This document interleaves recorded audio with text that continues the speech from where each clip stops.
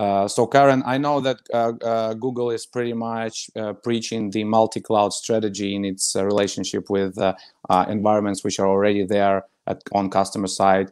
Can you unwrap a little bit how does it work for the business? For instance, if I'm already doing something with Azure or AWS, how can I sort of try things with GCP in that instance? Yeah. So definitely the multi-cloud, hybrid cloud narrative is really, really strong within Google. So you might have heard of some of our open source offerings like Kubernetes. So we believe in open source, and that technology that was created within Google, which is now open source, that's actually been transformed now in EKS in the form of AWS, as AKS in Azure. So all of these different environments actually embody and use Kubernetes containerized technologies. And what we actually announced last year was a service called Anthos.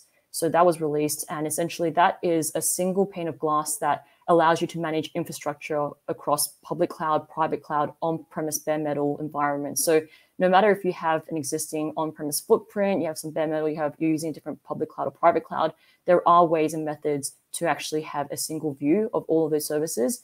And that's actually throughout our Anthos technology. But in the sense of multi-cloud, we're seeing more and more that people are adopting the best of breed. So they might use infrastructure with one cloud provider, they might have security networking with another, and they might have the data warehouse and machine learning capabilities with another. So it's allowing this ability to be able to pick and choose which services to use from each. And from a Google Cloud standpoint, we're very open to multi-cloud and hybrid cloud.